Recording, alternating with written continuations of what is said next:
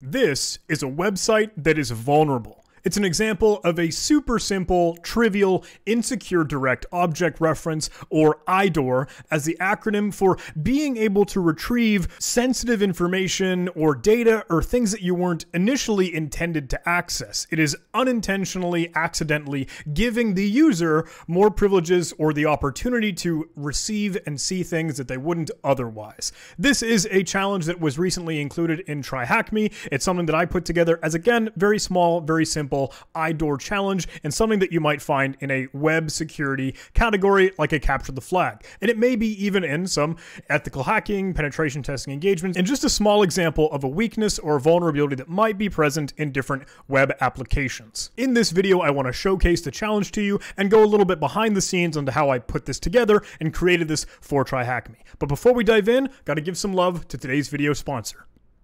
GuidePoint Security is hosting another incredible Capture the Flag competition, free for everyone and online for anyone, on October 27th. This CTF is at just the right time because October is Cybersecurity Awareness Month, so it is a perfect opportunity for all of you working in or studying cybersecurity. Do you think you can capture the flag?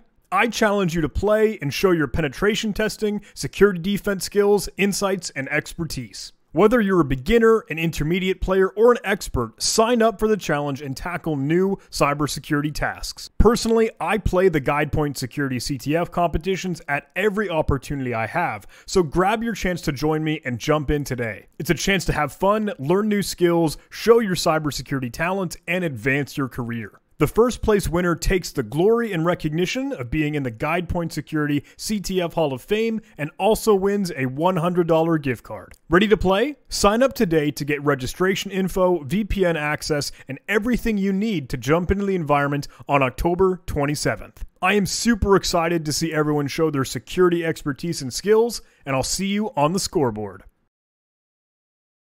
So this challenge is called Corridor. It's kind of a joke, a little bit of a silly pun on the very ending of that word, IDOR, for insecure direct object reference, and this is the only page that is presented to you if you navigate to the website.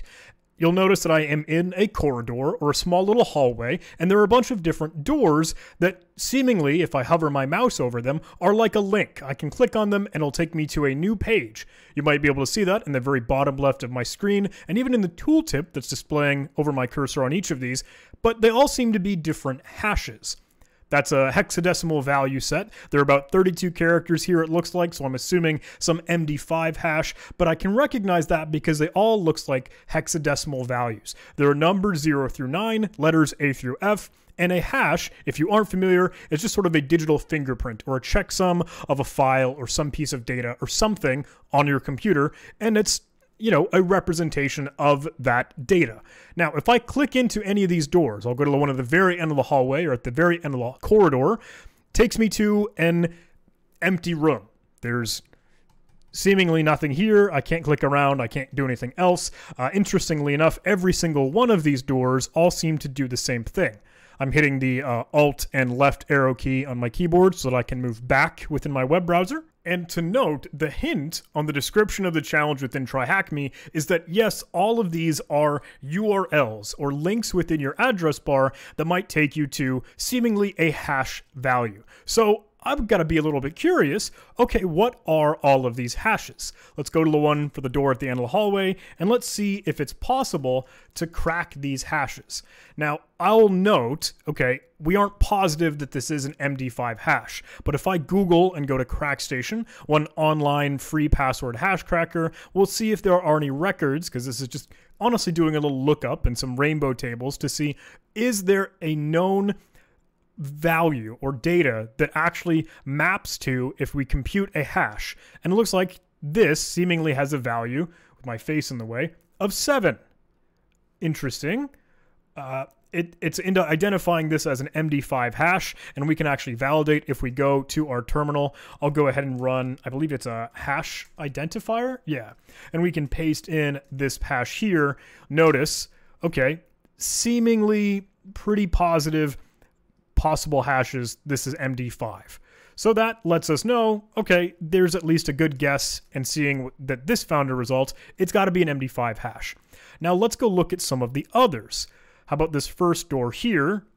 I'll grab that hash on the top of my URL bar, throw this into CrackStation, fill out the CAPTCHA, and once again, this actually has a result of 1. Okay, so I'm catching on here. Maybe the other one, the next door, might be the hash value for 2, and this will probably go all the way around. We could validate this, we could write a script, we could do anything that we might be interested in. You could be firing up Burp Suite, but ultimately, I think I get the gimmick. Granted, I made this, so if I go grab this last one, what is this? You can see this is a hash. I think I grabbed the wrong portion, or no, I just need to actually click it. There we go. Okay, so that's 8. Interesting. So ultimately, all of these potential URLs for doors that we might be able to open or rooms that we end up going into, those are hashes. So what's to stop us from trying to determine what is another room we might be able to go into or access, open a door that isn't present here, but might be something that we could go to? That's the idea behind this insecure direct object reference. Now, note, the challenge description within TryHackMe has a little bit of a gimmick and a hint here. I do include the notion, can you find your way back to where you came? So, notice that you're facing this way forward, and you have these doors allotted from 1 to whatever for things you might be able to go access. But if we want to move backwards, what could be the door behind us? Just some silly, stupid critical thinking, right? Or just some ideas. Again, you could brute force this. You could use something like wfuzz. You could use fuff. You could use GoBuster. You could spit out a list of all these potential hashes and try to find a secret door way out in the 1000th place. But ultimately, we could make this pretty simple. Let's go ahead and try and echo just the simple value 0. And some of you might already catch a wall that we're going to run into if we try this method right here, right now. But let's bear with me. I want to drive us into this. Go ahead and pipe this into the MD5 sum command. That will generate a hash, the MD5 hash for the value 0, sort of. Because if I try and go to this, I'll copy this and bring this back over to my URL within the website. This is not found. So I could try to throw this into CrackStation, like, is our hash wrong? I'm again driving us down and about to hit the wall. Some folks might have already be tracking, what's the gimmick here? That is not found. Here's the catch. Using this method, it's something you kind of have to be cognizant of. Just slapping it into the echo command on the command line within your terminal. Sure, you could use like a bash or Python script or find some resource online.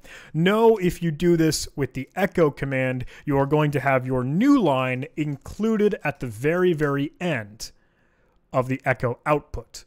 Whoops.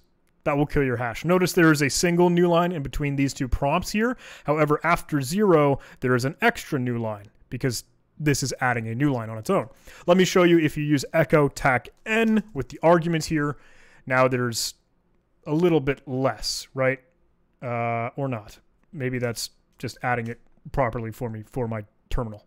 We could just try and use printf so that there is no new line whatsoever. If I were to add the \n that might be present there. Okay, so yeah, our prompt is smartly cleaning things up. You might not even notice it, but I say that because we could use \n or tac n with the hyphen here. Now piping that into MD5 sum, and you have a different hash.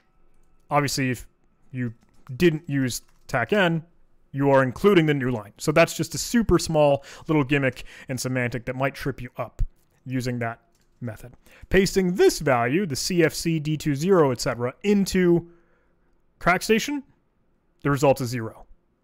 So let's say we're going backwards and going not to door 1, door 2, door 3, door 4, but door 0 behind us. There we go.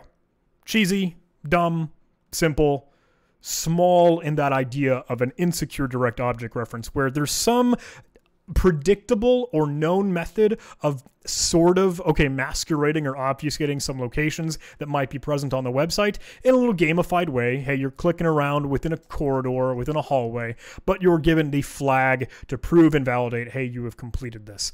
Let me go ahead and slap this in here, and now TryHackMe can celebrate for you. Thank you. I have completed the task that I made. With that said, This is Corridor. That's just a small trivial thing, but I want to get a little bit behind the scenes and show you how I put this thing together. Again, super small, super tiny. All this is a Flask web server. It's running with the notion of, okay, here's the index.html, which includes the Corridor image, and going to different hashes present could take you to their specific room or the hash of 0, the flag hash, right? The sensitive data that we're trying to retrieve. That's all. Super simple. This is the method that we use within Python to go ahead and hash these. We just take a string bytes representation, so we encode the string of the number that we're working through and then get the hex digest out of it with the hashlib library MD5 submodule.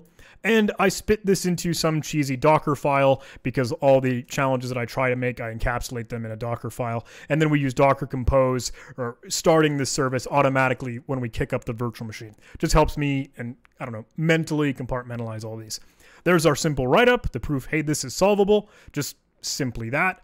If you wanted a simple solve script, we just put together something in bash where we use curl, knowing the host and port number retrieved as silly arguments, and then the actual location grepping out the flag for us. The gimmick here, and what I thought would be kind of worthwhile to showcase, is honestly the structure of the page itself.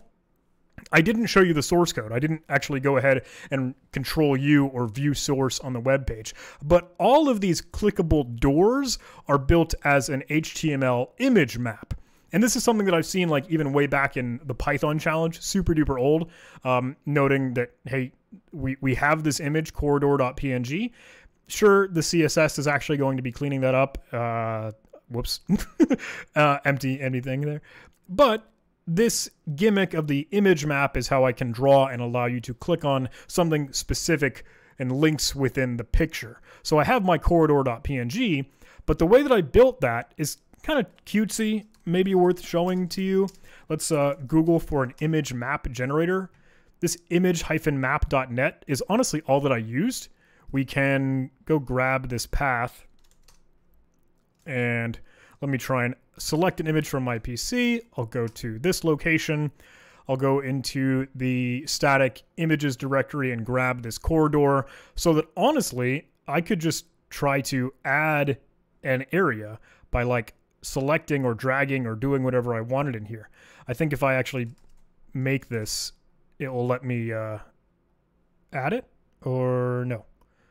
How do I draw? Oh, there it is. Okay. Giving me the points to create this rectangle and put it over the door. If I do this for another one, here I can see the point present.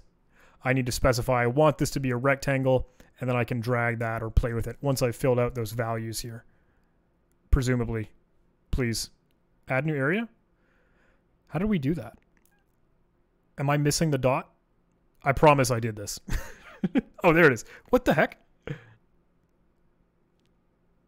But that is how you can quickly and easily just draw out the pictures or the portions on an image that you want to be able to create. If you're making a small, cheesy, small game, show you the code, will give you this spit out a reference with all those pixels and links and everything that you already coordinated. So don't have to do too much hard work trying to determine where on the page, pixel-wise, you need all this. And that is how I put that together. Super small, super easy, super simple, just the idea of an iDoor in a small gamified way. Anyway, that's that. That is the Corridor room. Just some simple MD5 hashing, using a little bit of critical thinking, or if you wanted to brute force your way into outer space, you certainly could. Wanted to bring it to you, and if anything, wanted to use it as some nice vehicle to message out all the awesome stuff that our sponsor is doing. If you haven't seen it, I believe we're going to be rolling for Guide Points Capture the Flag. Guide Point Security always puts out a great CTF, and please, please, please go play, have some fun, learn something new. I'm excited to see you on the scoreboard. But thank you for watching. Hope you enjoyed this video. Please do all those YouTube algorithm things, like, comment, subscribe, you know the drill. Talking fast, it's the end of the video. Bye all. Love you.